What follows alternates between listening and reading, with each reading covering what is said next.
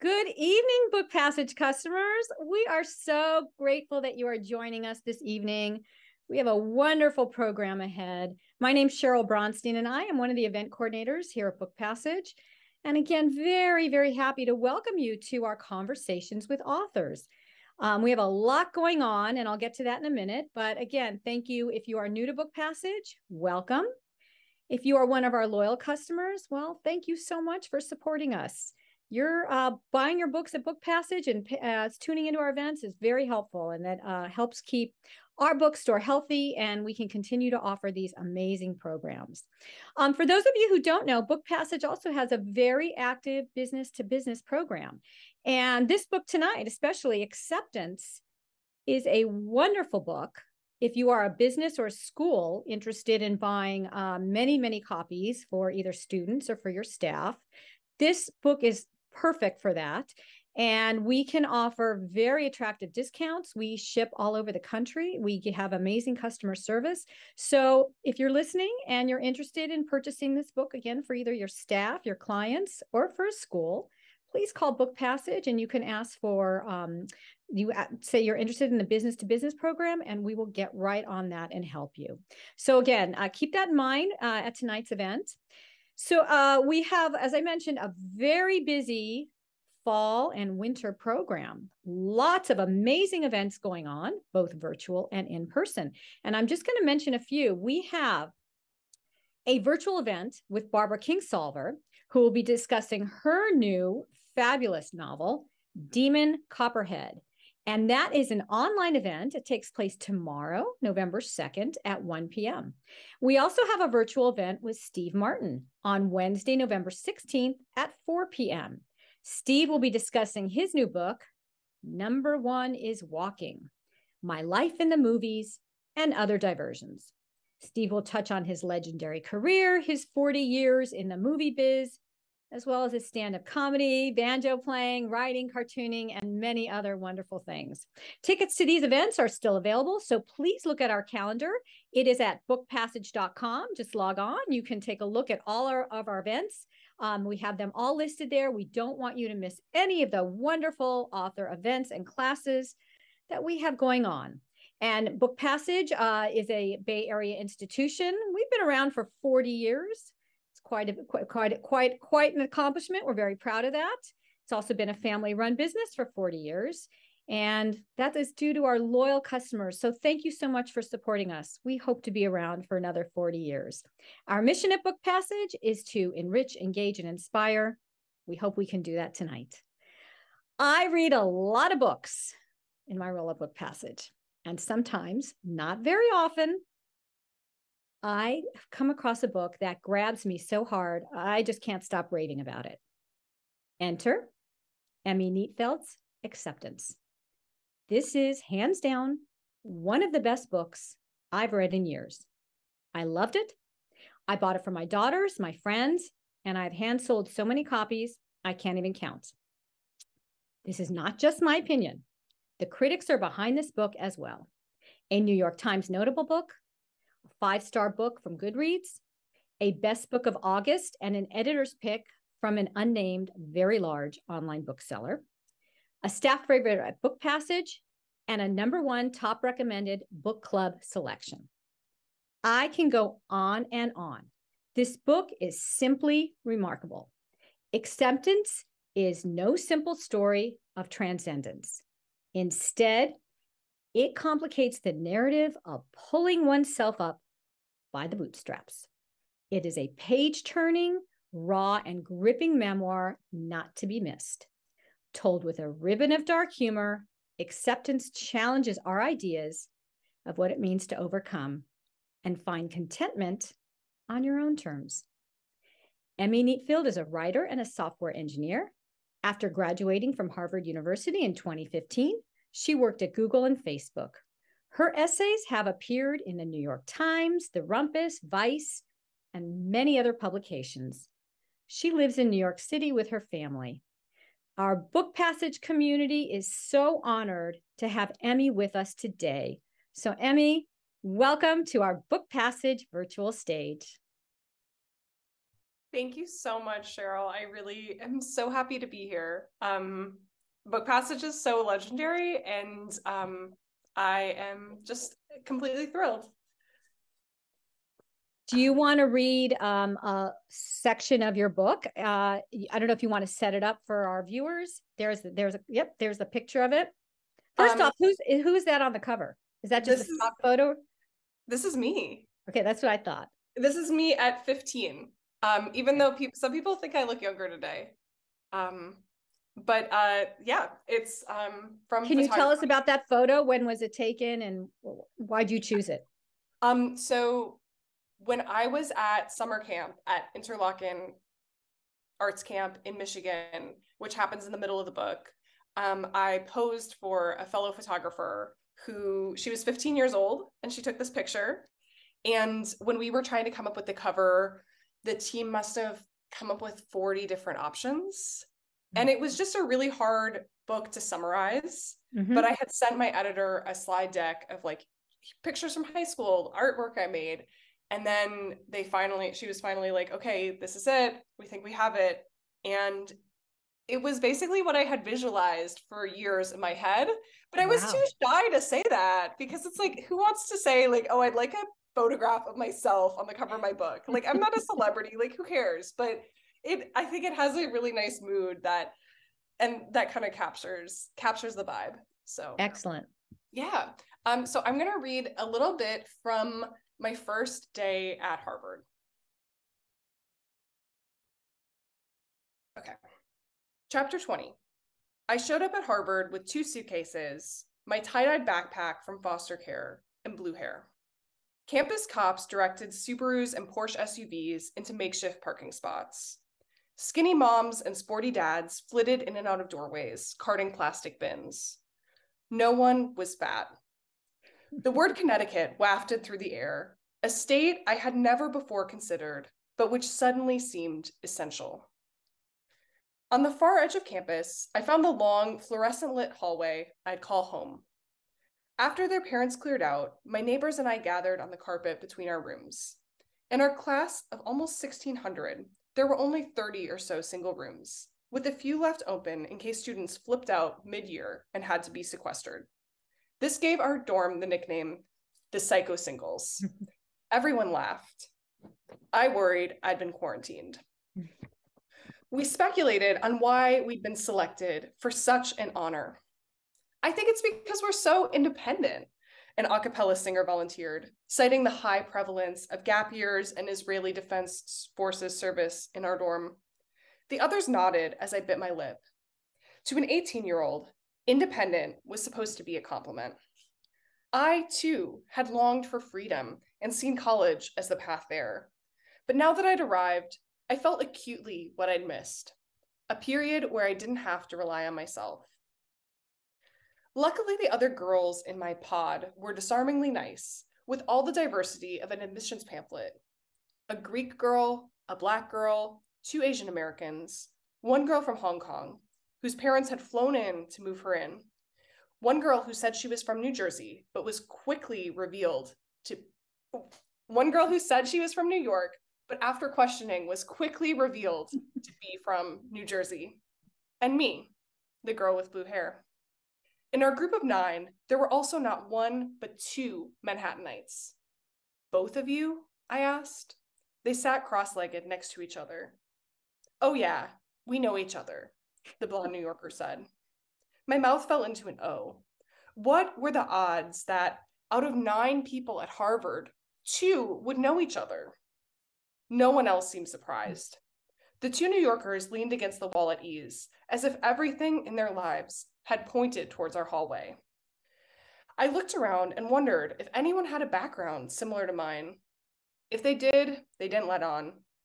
My richer peers, the 1%ers who made up 40% of our class, and the slightly less wealthy plebeians who filled it out, set the social tone. While there were folks from more modest means around somewhere, I didn't know how to find them. My boyfriend had discouraged me from joining the pre-orientation dorm crew scrubbing toilets or getting a work-study job, advising that the whole point of Harvard was cavorting with VIPs. Remembering this, I tried to wipe the shock off my face and make a good impression. I perked up when a girl said she was from Idaho, a state I knew solely for potatoes. What part are you from? I asked, as if coming from flyover land meant we were neighbors. She replied, oh, I went to boarding school. When asked where I was from, I took the hint and added the same caveat, pleased with myself. Well, you adapted well. I guess thank you for reading that. Thank you for reading that. It really sets it up. I know you would long so much to be there, and then you get there, and it's really not everything that you were expecting, and we'll get into that. But I have a lot of my daughters read the book. My friends have read the book. Our whole staff at the store have read the book. So I kind of polled everybody to try and get some questions. And one of the questions that came up, often was, did your mother read the book? And what is her reaction to it? Ooh, so my mom has known for a long time that I was writing this book. Mm-hmm. And, she's a storyteller herself. She has a very distinctive voice. And her response has always been, I'm going to tell my side of the story, and I'm confident that in some way, someday she'll find a way to tell, her side of the story. I can't presume to speak for how she feels about it. Mm-hmm. But I hope that she feels like it's fair and that she's represented as a complicated, in many ways, very lovable person, which she is, with a big heart in many, many ways. Has the book changed the relationship with you and your mom? I mean, I know it's always been very complicated. It's really hard to explain. It's hard to describe. Yeah. But has it changed it in a good way or a bad way? I would say it changed my relationship with my mom, where, for years I felt like I could only tell a version of my story that she would agree with. Mm-hmm. And then writing something like this, taking a reader through my eyes for 380 pages, there became no way to do that. And it's like you were sitting firmly in like my seat, and like you see my younger self like make these accommodations for my mom, but it really had to be from my point of view. Mm-hmm. I will say it really improved relationships with other family members in a way that I did not expect or anticipate. Like I thought people would never want to speak to me again. And then my nephews read the book. One is 21 and the other is gave it to him for his 17th birthday. Okay. It was censored. I put in some like post-it notes to censor it, and then he's like, I believe I am mature enough to read it without the post-its. And so he did. And it definitely helped me get closer to certain family members who I had felt really isolated from. Okay, that's nice to hear. So some good, it's not, I'm glad to hear that it drew out some family members that maybe you didn't have a real close relationship with, and now you have an opportunity to develop that. Yeah, that's been really. And as we go along, I have 3 daughters. They, my oldest, if they go from 25 to 30. And I have to say, I mean, the book was hard to read as a parent, but one of the hardest parts for me was when you talk about your boyfriend when you were in college, having that boyfriend, which obviously was not a healthy relationship. And, you set yourself up, you did not have a lot of choices. And you kind of relied on him for basic things like housing and food and things like that. But looking back now, what are your thoughts on that relationship? I talked to a lot of girlfriends who also dated older guys, especially when they were 18, 19 years old. And I often feel like we dated the exact same guy. I read a friend's book and I had to text her and be like, what's his real name? Because I was like, I think these 2 men we dated are exactly the same. Yeah. And I think it's one of those things where when you're 18 or 19, it's kind of impossible to imagine what it's like to be a 27-year-old, as my ex-boyfriend was when I met him, and you just think, okay, this person's older than me, but but I've had to kind of go through those stages of being 27 myself and being like, I would never date an 18-year-old, and being 28 and be like, I wouldn't date a 19-year-old either. And so I think it's really a shame how people like him can take advantage of like vulnerable girls.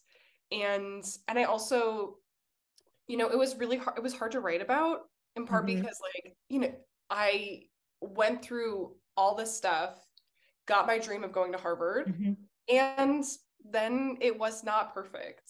Like, and in part because of him. But I do think it's important to write about and talk about so that other young women and moms and, people can be aware of these warning signs. And like, it's just a playbook for how these guys operate. So I hope that helps somebody else avoid it. Oh, I'm sure it will. I mean, again, I think one of the reasons why I thought it was really hard to read was obviously because you were so close to becoming independent. There you were at Harvard, but yet you were still, in a relationship that wasn't healthy for you. And so, you were so close, but not there yet. And that made it, I was rooting for you, and that made it difficult. But I agree. I think it is so important to put things like that in the book, because, and I'm sure you've talked to a lot of other young women now who they'll read that and maybe see themselves in those storylines and maybe do something about it. Yeah, hopefully. I hope so. So thank you. I'm sure that was hard to write. So you work you work full time. You've always worked. I mean, obviously from your book, I mean, you started working as soon as you could. So you've always been working your whole life. How did you have time to write a book, write your memoir? Yeah. Oh, I was at Google, like normal work day. It was like November 1st, almost exactly 7 years ago, November 1st, 2015. And I went to like a personal development workshop at the office that was about goal setting. And I made a list of goals, and I was like, I'm going to learn Chinese and I'm going to write a book. And I signed up for Chinese lessons that night, did it for a year and a half. And I also started writing acceptance that night. Wow. And in the book, I write about how as a teenager, I did National Novel Writing Month, NaNoWriMo, where you do 50,000 words in a month of November. And that was how I wrote the first draft. I would come home from work, and because I practiced writing garbage as a teenager, I could write I could do 1,600 words in 45 minutes. And I just lied to myself over and over again. I said, it'll only take this 1 month, then I'll have a publishable book. And then it'll only take 6 months for the second draft.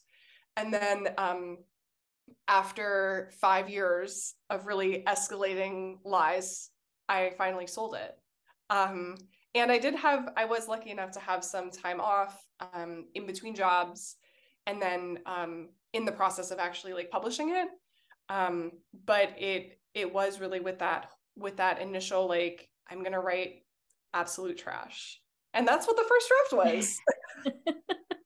Well, lucky for us. The book is just phenomenal. So, thank you for continuing to write it. Was it hard? I mean, here you are, you're a young person. You don't have experience in publishing. Was it hard to find an agent and to get the book published? And, I'm sure there are people out here listening who are, working on their memoir. How many drafts did you send in? And, what was the rejection process like for you? I was completely an outsider to the writing world. Had a little experience in high school, but that's obviously very different. And so I started querying the book about 2 years in. And I probably got 100 rejections. Wow. Yeah. And I wish I had kept a spreadsheet or something, but in one of my very first rounds of sending it out, I sent it to this agency that somebody actually replied. She asked for the whole manuscript. She read it. She was like, I love this, but we don't represent memoirs that aren't researched. We only do research memoirs. So would you consider adding research? Okay. And I was like, yeah, sure, I'll do anything to get this published. But it didn't work out super well when I tried that time. But I did send it back to the agency, and by then the agent who liked it had moved on to Penguin. Okay. And so she was like, let's get coffee. She was like, this is what I need from you. And she followed up with me for like 2 years after that. And then she finally became my editor. We sold the book to her. That's and great. It was her first book too. And so Okay. like I have such a debt of like I feel like we really learned so much together, and Yeah. I could not have asked for a better editor. Yeah. And I wonder, I mean, you're, I mean, you're so resilient. A hundred rejections to, many people would kind of say, I'm done, but not you. And that's part of your strength. And we see that in the book. Oh, thank you. I mean, I feel like I learned so much from the various rejections. And if I had been able to publish this book 6 years ago, like I would have loved to, it would have been completely different. And back then I was trying to tell this straightforward story of like, I got into Harvard, I'm a great person, combined with this sense of like, I did bad things, let me confess. And it really did take that time to do that research, to get feedback from so many different people. So I'm really glad. I'm really glad that it actually, in hindsight, that it took so long. And what was the hardest part for you to write? Like, was there, I feel like I spent 5 years writing the first 350 pages, and then okay. like, no, let me redo that. Like 4 years writing the first like 90% of the book, and then like 4 years working on just the epilogue. My Oh. math might not add up, so don't check me on that. But yeah, but because when I was a teenager and I was, in the mental health system, I was being medicated, I was in foster care, I did not have a sense of context. It was just me moving through the world.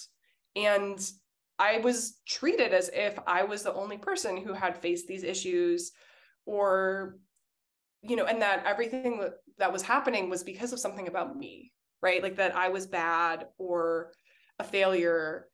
And so it was really hard as an adult to go back and basically build that context for myself. And it involved doing so much research, interviewing people, learning about all these different systems. And then, I made the conscious decision that most of the book reads like a novel, where the reader does not get information usually that I did not have. Okay. And and you might not notice that going through it, right? Because I do try to have a sense of perspective, but all of that stuff got put into the epilogue. So that was like a feat to try to put it all into like 30 pages. Okay. Yeah. So it's the book is raw. It's very emotional. And I'm sure there were parts that were painful for you to write, at least to remember and reconstruct. Is there anything that you edited out of the book that you want to share with us? Oh man. There were so many things that I edited out. And that felt like I was tearing out my heart, but I don't remember most of them. Oh. Yeah, I think that the main thing that was one of the last things to go was I had this older student when I was applying to college. She had like won all the awards. She'd gotten into Scholastic. She's this like beautiful goddess. And I had spent a few days with her where she, kind of gave me, I wanted college advice from her. And she was just like, be yourself, and was super cagey about it. And it really like, I don't know, I thought about it like every day for years. And then when you sit down to write it, you're like, okay, but what's the point? So yeah. Well, I guess you really wanted something more concrete from her, and she didn't deliver. Yeah, Frustrating. I know. Yeah, and she's a venture capitalist in the Silicon Valley now. So she's a star and a goddess. So yeah, well, you're a New York Times best-selling author, so you're not doing so bad yourself. One thing that you mentioned in your book towards the end, which I thought was really insightful, is that you talk about kind of how society's views on certain things have changed since you were small. Like, there's more awareness about mental illness and hoarding and sexual abuse. And where do you see we need to focus more? Where does more awareness need to be as we, move into this decade? That's a great question. You know, I would say in light of a lot of the political stuff that's happening right now, that just maintaining the forward progress that we have made is going to be a battle. And, you know, there's a pendulum of history, and we had a lot more acceptance. And then even since the book went to the press, you know, there were, like, I was writing it and it was like like acceptance of trans people had become so much more prevalent, right? And one of my parents is trans. And then as I was writing it, it was like every day there was a new bill that was coming out targeting trans people. And so I think that being aware of how those specific policies impact individuals, and individuals who are really trying to get the American dream, who are trying to work hard and have a better life for themselves, to kind of keep that empathy in mind. That's what I hope that reading personal stories can do for people. Because it's hard to hold on to empathy. It's easy to be angry. It's easy to be filled with hate. It's easy to say things have to change. And it's a lot harder to like step inside of somebody else's shoes. Agreed. Yeah. Well, moving on, no one can deny your drive and focus. And, you know, one thing that we, you know, obviously see in the book is your, you know, constantly studying and drilling yourself on those library SAT books. And I'm just wondering if you still have that same level of drive and focus today as an adult. You know, I'm working on pulling it back. I feel like every therapy session is like, how do I learn how to like focus on the process? But it's an irony, because I don't think I would have been able to write the book if I hadn't still had those vestiges of, you know, I have to do this thing or I'm going to explode. And I think that's probably common to a lot of authors, right? Where you're like, it has to happen. But I definitely have been trying to, it's a privilege to be able to say, you know, what do I enjoy doing, and how can I do more of that? I feel really, really lucky to be in that position, because not many people get to be in that place. But well, I mean, are you, when at work, are you like really driven at work? Are you, you know, is there a hobby that you're really passionate about right now? Well, I actually, I quit my day job. Okay. A little while ago. And so I've been writing full time. Excellent. And yeah, thank you. It's been really, and I'm working on this piece that it's going to come out in a month or so. And it's about mental health in college applications. And so it's needed. And it's my first like deeply reported piece. And so like a week and a half ago, I was doing these interviews and I was like losing my voice. I was just wanted to talk to everyone for like 2.5 hours. Like my editor was like, talk to 3 students, and I talked to 11. And so it's just like, but I mean, I would love if that's my next chapter, is doing reporting and journalism for stories that I feel really need to be told. Good for you. Your voice is definitely needed in that arena. I'm really happy to hear that that's where your focus is right now, because we definitely need to hear your voice there. And kind of moving kind of in the same vein, you know, as a child and a young person, you're still young, but you had a lot of stress in your life, a lot of stress. Today, how do you manage stress? Oh man, I love working out. I have definitely gone overboard on it, but think it's a healthier relationship now. I also take a lot of pride in my home. And so while I was in the process of writing this book, my husband, Byron, and I, he's in the book too, we bought our first apartment. We bought an apartment, we renovated, we moved in. And for me, just, it feels so special for it to be like our home, really, like our home and our family. And so, yeah, when I need to decompress, I will go on Etsy and I'll spend an hour just like looking at rugs, tagging all the rugs. Okay. but it just makes me feel really grounded and relaxed and at peace to just, Well, we can see why. I mean, you didn't really have a home. I mean, you moved around all the time, and now you have your home. So congratulations. Thank you. That is a milestone for you, and I'm sure it feels really good.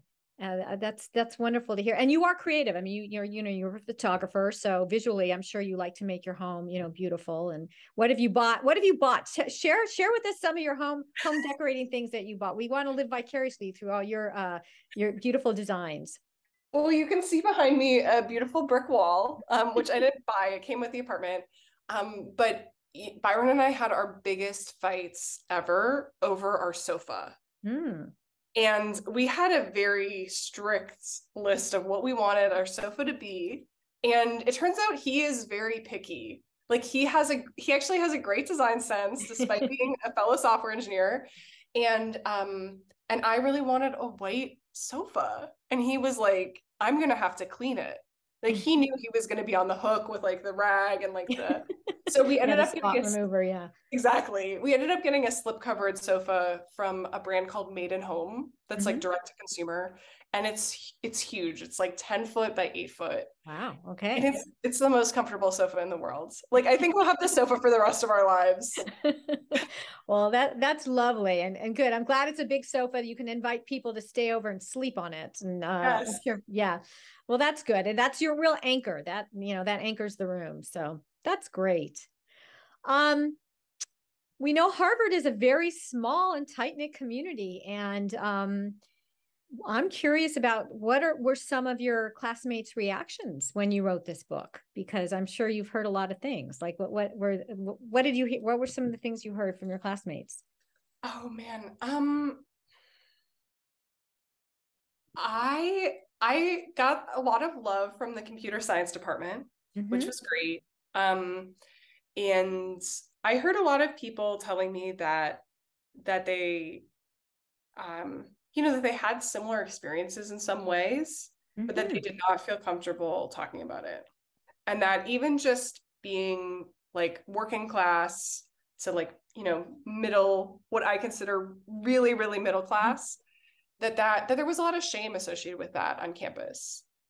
And it was such a wild experience to go through the 4 years of college, in many ways feeling really alone, and then to graduate and be getting drinks with friends and then have them say, yeah, my parents were hoarders, like I'm on the hook for my family financially.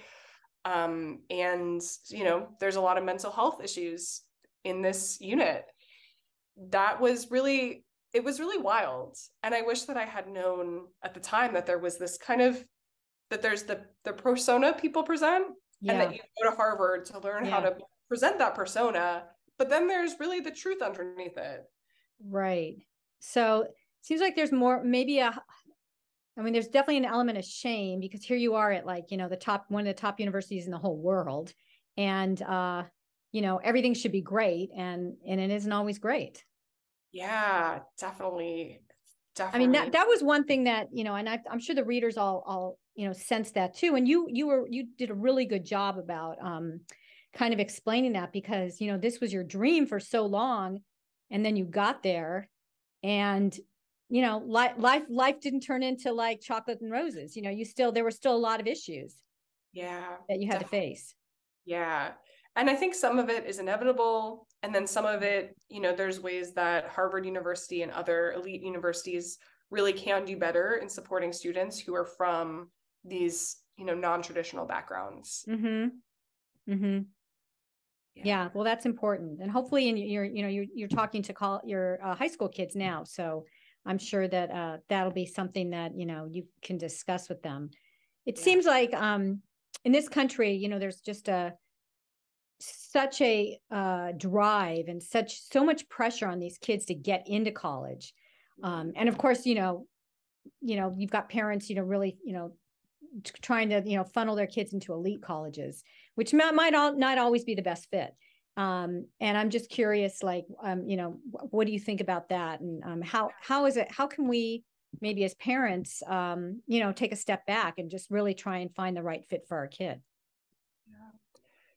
when I was in high school, it was really eye-opening to me when I had a roommate at boarding school who I called Jane, who went to Palo Alto High School, which will be familiar to many of your readers. And, you know, I had gone to schools that were really under-resourced, where the expectations were not high, and I suffered because of it. And it was mind-blowing to meet somebody who had basically the opposite experience, where there was so much pressure, such high expectations, that it was leading kids to want to harm themselves. And I really struggled with, like, how do you reconcile these two things? And for me, I put it together as two sides of the same coin for inequality, and living in a society where, you know, parents are so afraid that their kids are going to have a good life. And I have nephews, and who are, you know, they're getting older, and my wish for them is that they can become a teacher, they can be a retail worker, if they want an easy, you know, a job that lets them do music and make art, basically that they can have a normal job, and that they can be okay, you know, that they don't have to be rich. And I think that type of life is just increasingly elusive. And like, even wealthy people are terrified of what is going to happen to my kids. So I think that's really driving it. And, you know, there's ways to support kids emotionally, but I also think it's important to recognize that kind of undercurrent of how, you know, the economy that we live in, it's making a lot of people really sick. Agreed. Well, I think your voice is going to be very important in this arena. So thank you for pursuing your energy that way. You're a beautiful writer, and you're very skilled at conveying emotion. If you remember, when was the first time or the first experience you had where you learned that language has power?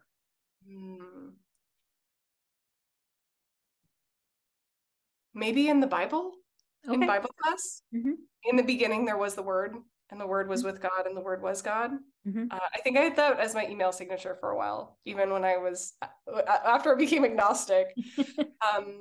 But like, I grew up in this world where we were really organizing ourselves around this book and around the literal words, you know, that people wrote a ton of years ago and then translated.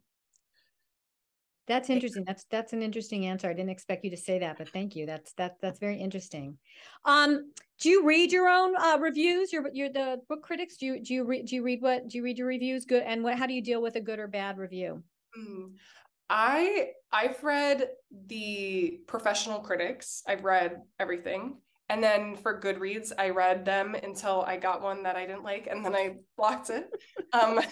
But I do, you know, I think for me, often when I read negative reviews, my problem is that I identify with it too much.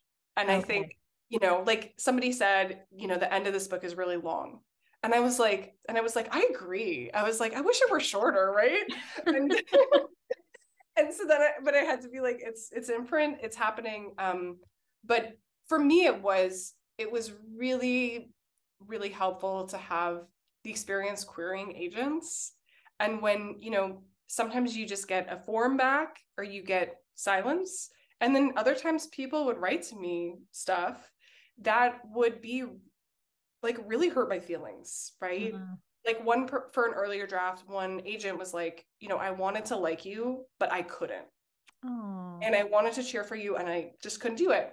And then, you know, I think it's because she went to Yale and she's bitter, but that's only in hindsight, right? But then it's useful to look back and be like, okay, where is this coming from, right? And it's clearly true for that person. And for me, like, I do have that attitude of like, feedback is a gift, and some of it is just, well, I went to high school where we workshopped each other every day. Like, and after you've been workshopped for a full hour by a room full of high schoolers, like nothing I've heard since like even compares to like the vitriol of high school workshops. So wow. Yeah. Okay. So if you want to be a writer, that's probably a good thing to do. Just, to continue to, Yeah.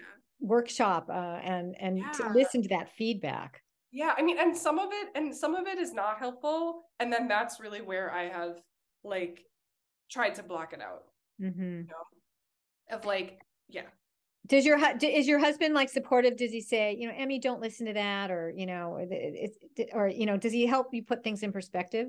Yeah, he does. He's read the book probably 40 times. Wow. Okay. And he's like, when are you gonna write another book? Like, I need something to read. And we would just be reading together, and then he would just read Acceptance over and over again. And so I really think he's earned the title of my biggest fan. Okay. Well, I hope so. I hope so. Um, so when you write a book and it gets published and people read it, it often brings, you've got long lost friends and family that kind of like creep out of the woodwork. You mentioned your nephews that you have reconnected with.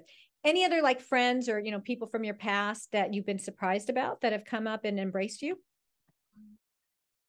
There were a lot of family members from my dad's side of the family who Mm-hmm. I had never met because of estrangement, who reached out to me via my website, and they were like, "Hey, I'm from this small town in Minnesota. Like, you have, this 72 aunts and uncles." And that was really, it was really fascinating. Like, next time I go to Minnesota, I'm gonna have to do a detour to go visit all my like long lost Yes. friends. Yeah. Well, that's nice because you didn't have the family, you didn't have that support or extended family growing up. So Yeah. do you feel now it's developing or not yet? Do you think Um, is there potential? I think there's potential there. Yeah, I'm definitely open to it. And I think that there's also this element of family history, right? Where when there is like, estrangement can be really healthy for everyone involved. And also it can lead to losing a lot of just information, right? Like Yeah. my grandmother appears in the book, but there were so many things that I did not know about her life until very, very recently that people have been sharing with me. Um, and that it feels really meaningful to know like this is who I descended from, right? Absolutely. Absolutely. I'm glad you're getting that now because you didn't have that earlier growing up. And I do think that is important and it gives you confidence. And I'm glad to hear that you have that now. What about your relationship with your mentor? I think her name was Annette. Are Yeah. you still in touch with her? Yeah. Yeah, she's still so important to me. And I think it was, it was a little bit difficult for her, the process of me publishing this book, because when she read an earlier draft, it was darker. Believe it or Mm-hmm. not, it was a darker version of the book, and I think it was really, really hard to be in this position where she did absolutely everything she could have done for Yeah. me, and my life was still really difficult. Yeah, but I mean, you're definitely grateful to her. I mean, there's appreciation there that I think that a lot of young people don't always express, but we certainly saw that from you with her. And kind of taking the next step, are you interested at all in mentoring any foster kids in this? Are you doing it, or are you thinking about it? Yeah, right now I'm mentoring a young writer through Girls Right Now in New York City. Her Oh, college okay. applications are due today, so that's fun. um, but yeah, I'm definitely interested in becoming, especially court-appointed special advocate. Yeah, So, CASA, right? Yeah. yeah, so basically guardian ad litems for foster youth. And a lot of people don't know this, but when a foster child's case is coming to court, the CASA is the only person who is really advocating for the child's interest. Like the social workers are usually very focused on reunification. There's like a lawyer for the parent, but I would, I think it's a huge responsibility and something that I don't take lightly, but that is a way that I would really love to give back. I agree. I think you'd be so valuable doing that. Just because of your experience and also because of your your calmness and you can think really clearly. I hope you can do that. I hope you pursue that. And you also in the book you talked there was a little mention about like we talked about our family reunification. Like I think there was one point where you wanted to go into you had no place to go. You wanted to go to a shelter, but the shelter wasn't going to take you. if there was a chance you're going to, reunite with your mom. What do you think about those situations? And I don't know, would you want to change anything now that you're an adult looking back? Yeah, so that situation when I went to the shelter and they told me, you can only stay here if you're willing to unite with your mom, go home with your mom. And it was something that I knew really was not going to happen. And it put me in a really difficult position to figure out what do I say? And I said, sure, fine, I will do it. But I think it's just, I don't know. I just wish that I wish I had a guide to the system, and known like this is how things work. Because like the reality is a lot of children go into foster care, they are reunited with their families, and then the issues were not resolved and they don't have anywhere to go. And that was actually what I learned when I went to this shelter, because there were so many other people who were in that situation. And in a way, it was just such a gift to be in that space with those people and realize like, oh, maybe this isn't all about me. Maybe this is a wider problem. Do you have any like recurring nightmares or, stress about, is there a specific thing that you dream about or nightmare about? I have a lot of dreams about being in residential treatment. Okay. Which is when I was in this locked facility for teenagers. Yeah. And just dreams about being like captured, like brought back there, like institutionalized against my will. Yeah. That's the main recurring nightmare. Oh, I'm sorry. Yeah. Oh. It's okay. It's fascinating to once again to talk to other people who are in that position and realize like, oh, this is some of the things that are happening for me. They're happening for a lot of other people. Yeah, well, you're able to really write about it again. It's very, it's hard to read, but I'm glad that you put the story out there for those of us who don't really know much, haven't experienced it or don't know someone who has. So, education is always so important. I'm switching gears here a little bit, but you worked for Disney one summer. And I have two daughters that actually work for Disney in corporate, and I'm just curious about what did you do for them, and what was your experience like, and did you ever want to work for them again, or did I know you worked for Google, but like what was your experience that summer working for Disney? I was a gap year intern in Imagineering. Okay. And I basically did someone's expense reports. I made faxes, PowerPoints, etc. And it was a fascinating place to be. That was one of the big things that made me want to study computer science, because we had a computer science intern who was making twice as much money as I made. Okay. Like he made $21 an hour. And I was like, if I made $21 an hour, I would be so rich. So I was like, I'm going to study computer science so that I can make $21 an hour when I grow up. That's great. Yeah. Okay. So just to, one more question before we bring you up to the current, do you ever Google yourself? Have you ever done that? And like, what do you think about it? Oh man, I have an alert set up. Well, Byron has an alert set up to notify about new stuff. It was pretty interesting to see my search results. Like after I got married, we had a New York Times wedding announcement, which was something I really wanted as like a status symbol, and now seems extremely dumb. But it was really funny how it was like, oh, that was the top search result for me for a while. Oh. And I feel like that's, it says something about society, right? That's surprising. Yeah. Yeah. So I'm very relieved that that's like on the second or third page now. Okay. So bring us up to date, Emi. Tell us, give us a window into your life now. You said you quit your day job. You were at Google, right? That was your last employer? Or, okay. I was at Google and then I was at Facebook. Okay. So Facebook. Okay. Yeah. All right. So now you're writing, and tell us how what your life is like now. Yeah, I am working on doing reporting and reported pieces on like mental health, teenagers, other health topics. And I have been doing a lot of like promo for acceptance still. Mm-hmm. I feel like there's so many things that are happening in the world that are very tied up with this book, like the affirmative action Supreme Court case that's going on, mm-hmm. and all these questions around like who deserves an elite education, what should colleges focus on when they're admitting people. And so it's been really fun to feel like, I have this book and now I have a whole new career as a writer in all these different new ways. Well, that's great.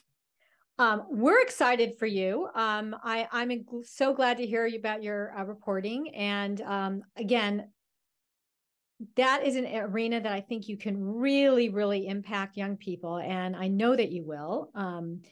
So I wish you a lot of luck in that. Is there anything else you want to talk about before we sign off? Is there, do you want to give shout outs or anything like that before we head out? Shout out to my editor, who's the best editor in the world, Mia Council, at Penguin Press. And yeah, I've been so grateful and blown away by independent bookseller support. I just truly love indie bookstores, and just ever since I was a kid and I was like afraid to go in them, and I would just like stand outside and like look in the window. It means the world to have you like supporting acceptance. I almost cried in your intro, so I was so touched. Well, again, we are 100% supportive behind this book. It is an important book. It's a kind of book that a young person reads and it'll really change their life for the better. And those are the types of books that I love selling. So if you haven't read this book, again, it's called Acceptance. I would normally be holding up a copy of the book, but I've given all my copies away to other people. So hold up a copy. There we go, Emi. There we go. There's the cover. It's for sale at Book Passage. And I highly recommend this book for you. If you're a book group person out there, you need a book for your next book group pick, this is it. Book Passage has this as their #1 book club selection. So yeah, so this is great. And again, schools, I'd love to get this book into the high schools across the country.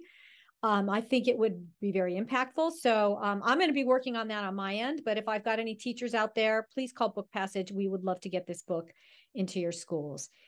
And Emi, thank you so much for spending an hour with us today. Again, we are so gracious, so grateful. You are so gracious, and we are so grateful to have you on our virtual stage. Next time you're in the Bay Area, please come by and say hello to us, our staff there. And I want to thank everyone for joining us tonight, for tuning in. Again, this event will be archived. So you've got folks and friends out there who have not had a chance to view it actually tonight. It will be on our website in a couple of days. We will put it up there. Please encourage people to watch. Again, the book is Acceptance. Good night. Thank you very much, Emi. We wish you all the best. Good luck. Thank you so much for having me.